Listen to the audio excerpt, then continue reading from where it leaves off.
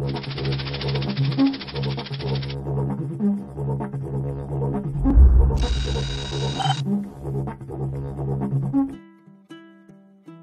was in Bengal, situated between India and Bangladesh, that a mysterious illness was seen for the first time in 1824. Ashen skin, brittle hair, fever, headaches, weight loss, and death. In 3 years, the epidemic killed almost 750,000 people in the region. The disease, labeled Kala Azar, which means black fever, spread via roads and rivers, with epidemics occurring every 15 to 25 years. During the 20th century, this black fever extended its reach to Asia and to African countries such as Sudan and Ethiopia, along Europe's Mediterranean coast, and to Brazil. In 1900, William Leishman, a Scottish physician, observed the parasite under a microscope while he was examining a patient's spleen. In 1903, the disease began to be treated with antimony salts, which, although extremely toxic, are highly active in combating the parasite. The 1920s saw the development of a much less toxic antimony derivative, pentastan. In 1924, the parasite's vector, the real cause of transmission, a small, biting silvery fly called phlebotomus, was discovered. In the 1950s, the World Health Organization launched a vast DDT insecticide spraying campaign to eradicate malaria. This attempt at eradication failed, but against all expectations, the insecticide proved fatal to the phlebotomus. During the 1960s, Kala Azar seemed to have been eliminated. But as malaria-carrying mosquitoes became increasingly resistant to DDT, at the beginning of the 1970s, spraying was abandoned. The phlebotomus, the Kala Azar vector, proliferated yet again, and there was a surge in widespread deadly epidemics. Between 1977 and 1980, 300,000 people contracted the disease during an outbreak in India. From 1984 to 1994, while civil war raged in Sudan, 100,000 people succumbed to black fever. The disease continues to kill between 20,000 and 30,000 people every year.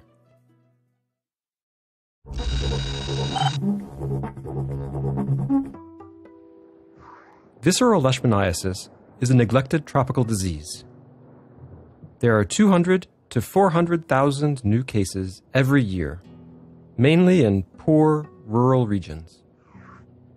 90% of these cases are in countries in East Africa, South America, and South Asia. In Bangladesh, in Brazil, in Ethiopia, in India, Kenya, Nepal, Sudan, and South Sudan. In East Africa, the disease occurs in epidemic waves. This has been the case, for example, in South Sudan since 2009, where each outbreak has evolved into an epidemic lasting from 3 to 5 years. In this new nation, as in neighboring countries, the almost inexistent health infrastructure, population displacements caused by conflict, and the AIDS pandemic are all contributing factors of leishmaniasis. In Ethiopia, 20 to 40% of patients suffering from leishmaniasis are HIV positive. Co-infection is disastrous for these patients, as the two diseases mutually reinforce each other. And to cap it all, leishmaniasis is one of the hardest AIDS-related opportunistic infections to treat. In South Asia, the strain of parasite is somewhat different to the one found in Africa. It is more sensitive to drugs and therefore easier to treat. In 2005, Nepal, India, and Bangladesh instituted a program aimed at eradicating the disease by 2015. Between 2005 and 2014, the number of people with the disease dropped on average from 40,000 to 15,000. Leishmaniasis also affects Brazil, which has 4,000 to 5,000 cases every year. Its victims are often malnourished children. In North Africa, 90% of patients are young children. In Southern Europe, it's often people with weakened immune systems who contract the disease. Since the 1980s, there have been 2,500 cases of HIV leishmaniasis co-infection in this region. In France, 20 to 30 people contract leishmaniasis every year.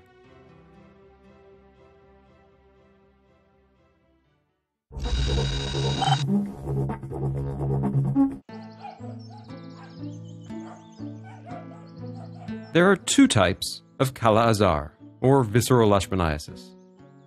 One occurs in both dogs and humans and is caused by the parasite Leishmania infantum. It occurs in Southern Europe, the Middle East, and Brazil. The second type, caused by the parasite Leishmania donovani, affects Asia and Africa. Both parasites are transmitted in the same way. They use an intermediary, a vector, a tiny blood-sucking fly, barely a few millimeters long, the female phlebotomist, or sandfly. When the fly bites an already infected person, the phlebotomist ingests the parasites along with its victim's blood. If the phlebotomist then bites someone else, it transmits these parasites to the new victim.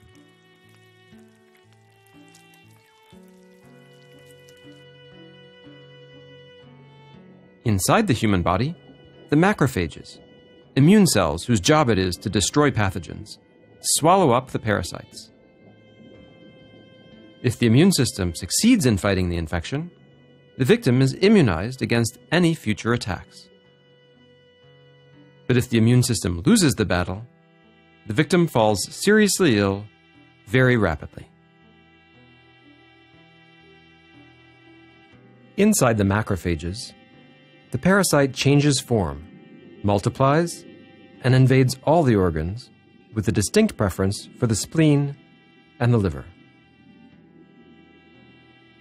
The first signs of the disease are fever, anemia, and an enlarged spleen and liver.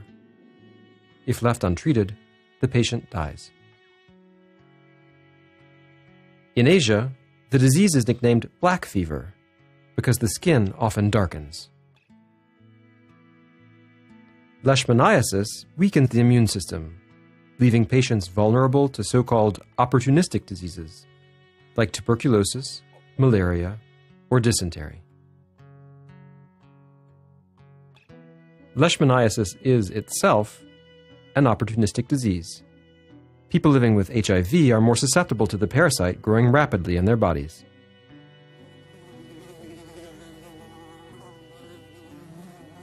And when a phlebotomist bites someone who is co-infected, it ingests a higher parasite load, which it will transmit when it bites again. This makes co-infected patients an important reservoir for the transmission of Kala Azar.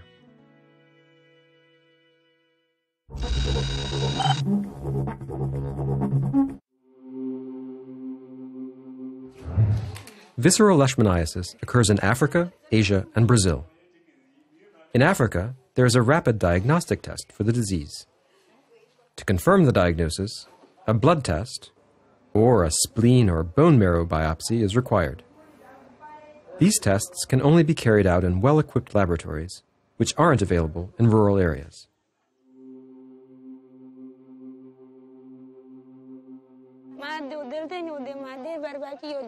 I found out my child was sick because he was vomiting and had a fever every night. We took him to the hospital in Adong.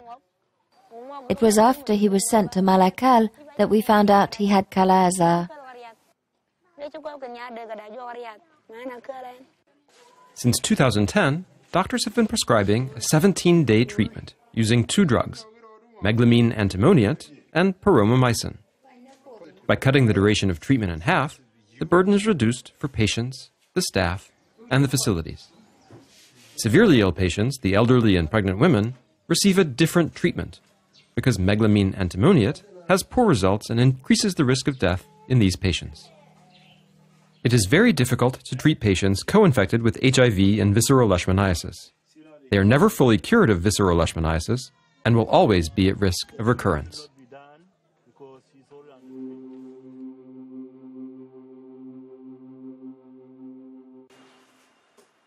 In Asia, leishmaniasis is more easily diagnosed and treated.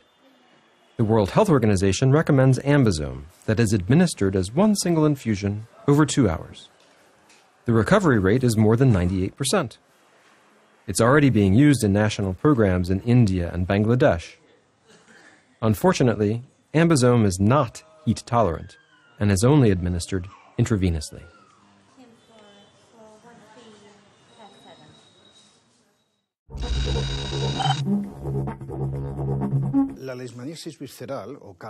Visceral leishmaniasis, or Kala Azar, is present on 3 continents: in Southeast Asia, in East Africa, and in Brazil.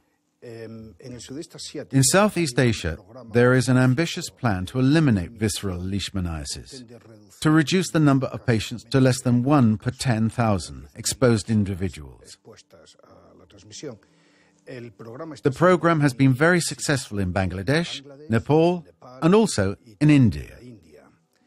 In Eastern Africa, the problem is more serious. Treatment isn't adapted, and we don't know how to control the sandfly that spreads the disease.